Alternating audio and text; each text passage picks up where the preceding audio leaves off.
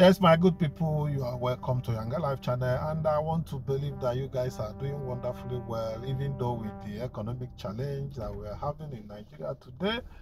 But never mind, we need to double our efforts in whatever we are doing, to make both ends meet. That is the major solution, I think, is going to be the possible way out of it. Even that abroad you are running to, some people are running to, when you get abroad, if you want to work, really, as in working, depending on the country you visit for work, you must not do only one work. Majorly, they do more than one work. So why not start here in Nigeria? If you are doing one thing, you can engage in another thing, to be helping yourself. That is the way out, I think, is the way out. But if you are hoping on, what Nigerian economy is talking about, man, you are gone. Well, that is by the way. Today I want to talk about this issue of the water fountain that Aboki was found, pouring water inside. Honestly, when I saw that thing the first time, I shook my head. I said, well, the governor is trying to make the state proud, but I know that Anambra is above some certain things. There is a press statement issued by Commissioner for Information as regards that. I'm going to put it out in case if you have not heard it here from states, their own defense concerning that video. But that place, that Ochanga roundabout, ab initio, I was totally against anything there, if not flyover. I was saying it, watch my previous video, I was saying it, people were saying it, that we need a flyover there at that roundabout that will help to solve basic problems, not the water fountain. What are you doing with water fountain in that kind of traffic challenge point? That is the basic, the painful aspect of it. That place is a traffic challenge point. So anything that is going on there should be to solve traffic challenge. Everything is not some things, even if it means to borrow, let government borrow. So like I said, actually, what we need there is flyover. Nothing short of that. Anything there is not, helping the traffic situation. That place is a major point, connection point. That place links, a lot of traffic, those going to main markets. And that after buying from main market, some people are from Ochanga market, some move down to main market. So that place need a flyover. Even if it's not done now, I know that later they will build a flyover there. So, but the governor cannot do more than his capacity, more than his awareness. And also people that surround him should also help him sometimes, to insist that, Awka, let's do this thing this way. But some things are meant to be. But however, I'm going to read out, from what happened recently, what the state government, their defense concerning that Aboki pouring water on that water fountain. Well, after that, I'm going to wrap it up with some few talks, and we are going to end it there, because I know that personally, when I visited Abia, I saw and I met water fountain there, a bigger one for that matter, at Anambra Road, towards that Purple Street. Purple Street is one of the things that carried me to Abia State, and some other things also. Abia is part of Southeast, so I want to carry every Southeast state along. With time we'll see what happens. But however, let's read from what they have for us concerning this water fountain of 13, what the state government said about that. Listener, government links Anambra water fountain malfunctioning to vandalism. Government links Anambra water fountain malfunction to vandalism. Anambra State government, through the State Ministry of Information, has blamed unwarranted tampering and possible vandalization for the malfunctioning of the Ochanga roundabout water fountain in the commercial city of Onitsha. Well, malfunctioning. Okay, let's read and see the details of the type of malfunctioning that led to Aboki pouring water.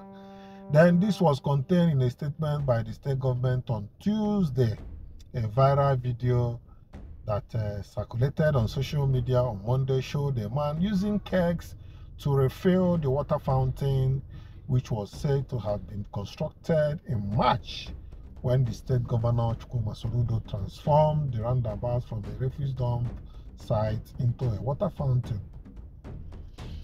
According to the statement, the Commissioner for Information, Paul Wosu, said the viral video was the handwork of mischief makers and the oppositions, created to discredit the achievement of the state governor.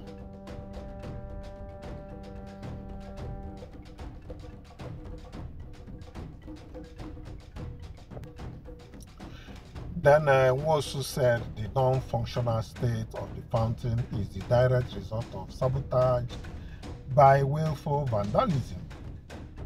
He said the video of a water vendor pretending to supply water to the supposedly dry fountain is mischievous and not well thought through. For lack of words to use to discredit and denounce the publicly acclaimed hard-working governor of Anambra State, Professor Chukwuma.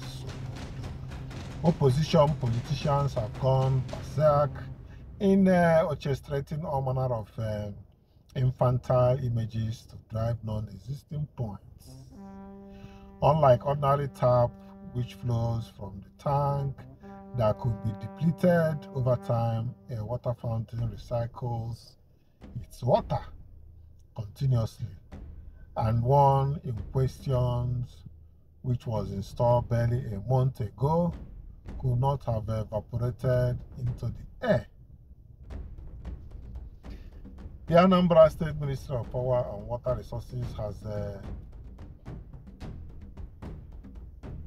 has reticulated water within a 5-kilometer radius of the neighborhood, and there is no way water supply to Ochanga roundabout water fountain could have been a challenge.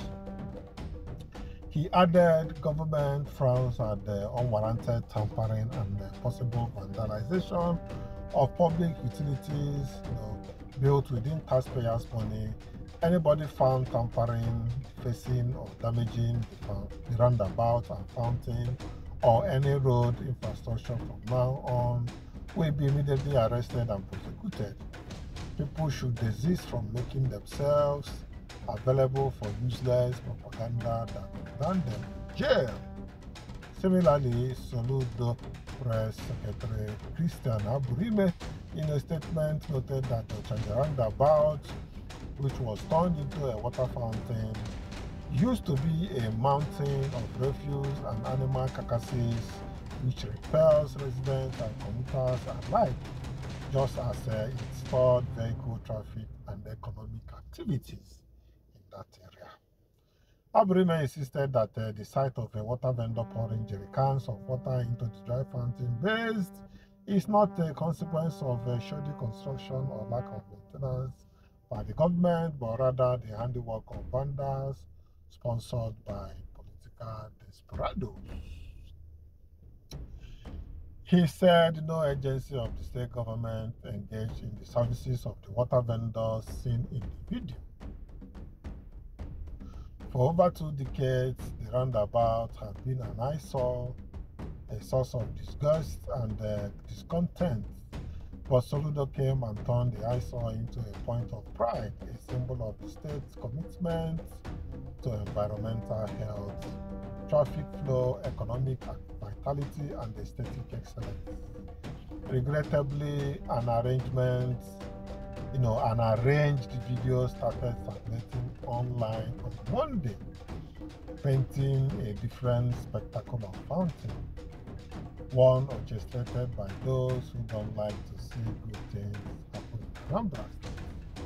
The sight of a water vendor pouring cans of water into the dry fountain hence is not a consequence of shoddy construction or lack of maintenance by the government, but rather the handiwork of vandals, also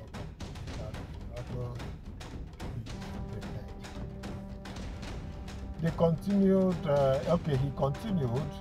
this stage spectacle aimed to solid government achievements and sow seed of doubt among the populace.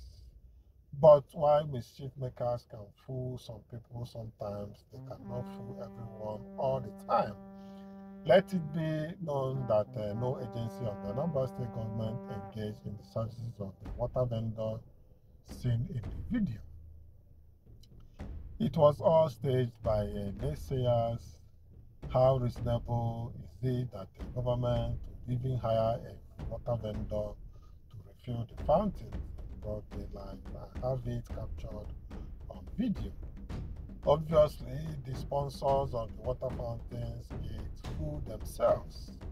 Meanwhile, it has also been discovered that the non-functional state of the fountain is the direct result of sabotage by willful vandalism, a deplorable act perpetrated by those who would rather see Anambra dead in the past than embracing progress and a brighter future.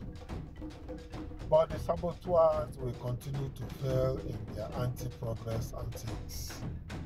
He promised that the fountain will be fixed, he assured, while the functionality of the fountain may have been temporarily tampered with. The spirit that drove this transformation remains unbroken. The fountain will be fixed, and the Governor Soludo's tireless dedication to transforming every corner of the state shall not be deterred by such pretty machinations.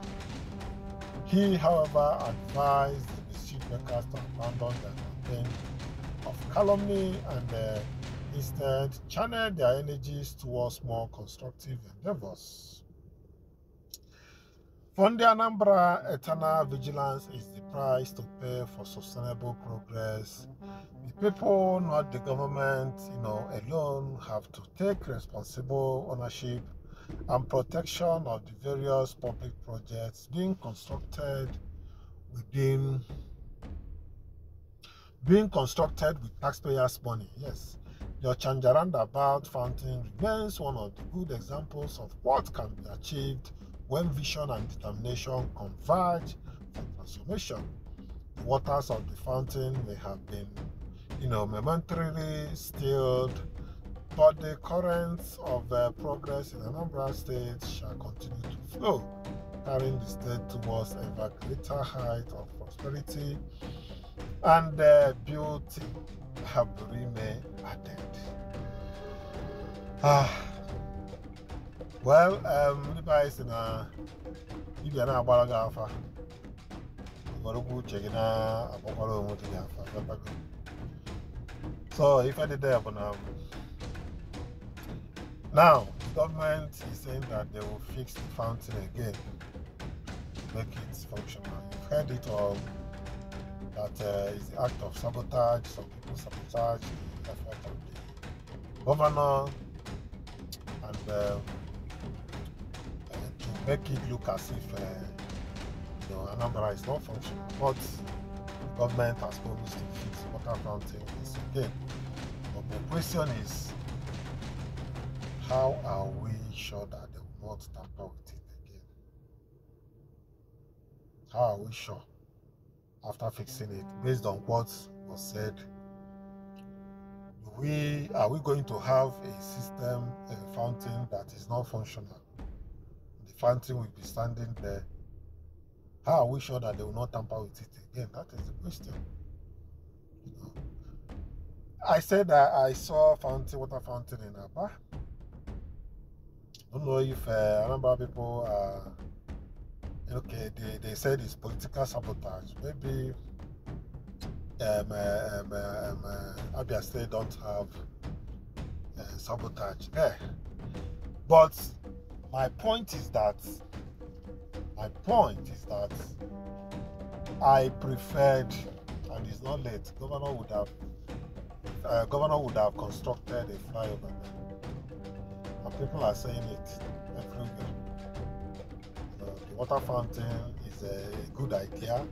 That place looks neater and better in terms of cleanliness from what it used to be. There's no doubt about that. But honestly, we are looking for solutions, permanent solutions to things we are doing in the state. And the place is a solution to what it has used to be, but I would have preferred a better solution to that. So that is the point. You have heard it all from what the Anambra State government said. Now you have known what happened. If you don't know, now you know. And if you know, you know. That is it. So I still remain Chinedu until I come your way next time. I say bye for now.